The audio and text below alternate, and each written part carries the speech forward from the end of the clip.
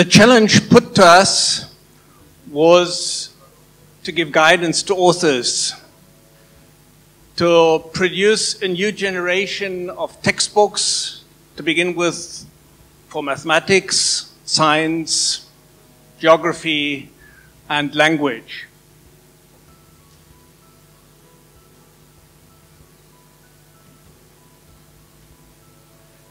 We were, of course, aware of the growing number of educations in this field: education for sustainable development, global citizen education, peace education, human rights education, and several more. And we were also aware of the irritation going along with this, and we felt that we should find a common language and stress more the commonalities of these approaches, as was mentioned this morning. So we agreed on a common vision of sustainable development, common competencies such as thinking critically or reflecting on values, as well as common pedagogies such as learner-centered activities. So, what is innovative with our project?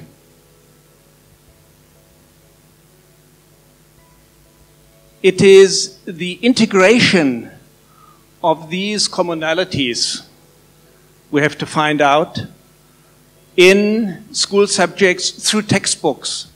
And this is what we call embedding. And I will now pass on to Yoko and Eleni to let you know more about the what and why of embedding. Thank you very much, Robert. So what do we mean by embedding? Why do we use the term embedding? There have been numerous calls to integrate or mainstream education for sustainable development into the entire education system. When we talk about 4.7, we always talk about it's not just about formal education, but it's non-formal and informal learning settings. And we are talking about all levels of education, from early childhood to higher education in different types of education. So this call for a whole system transformation, a whole system redesign of the entire education system, this is such a tall order. But we have to begin somewhere. So our proposal is to embed education for sustainable development and education for global citizenship into core subjects. So our approach is not an adding on approach. It's not about inserting new thematic contents into the already overcrowded curriculum, but to integrate education for sustainable development into the knowledge content of core subjects. This approach is dramatically different from the approach of celebrating Peace Day just once a year or planting trees on the Earth Day. It's about putting education for sustainable development at the very core, at the center of different subjects. Because at the end of the day, teachers are too busy teaching subjects, and teachers have to ensure that students achieve learning outcomes in the subject domains. But moral, social, and humanistic purposes of education we talked about a lot this morning. They cannot be achieved just through a standalone subject. So our proposal is to embed ESD at the core of our education system. Now I would like to hand over to Eleni, who will explain why embedding works. So, why is the approach that we used in this guidebook, the embedding approach, so good? Firstly, it's an efficient strategy to address the challenges associated with ESD. It is efficient because it fits in with existing educational practices and therefore makes sense for all education stakeholders. For example, teachers are trained in subjects. Textbooks are subject-focused. Textbook authors are often subject-focused. Schools don't have time for new subjects.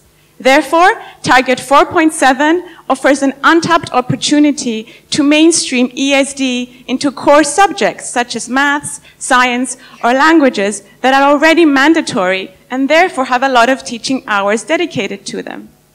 Secondly, it's a viable intervention that will leave a long-term legacy. Simply producing additional resources means teaching ESD on the periphery of the curriculum, and this will not have a long-term impact. Our approach allows ESD to be organically embedded from within the subjects, from within the textbooks themselves, which are such a core and visible part of the curriculum.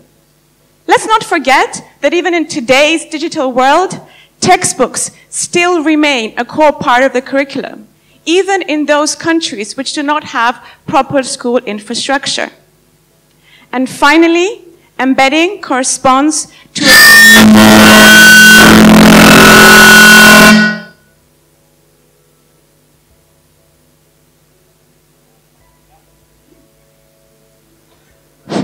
Can you hear me?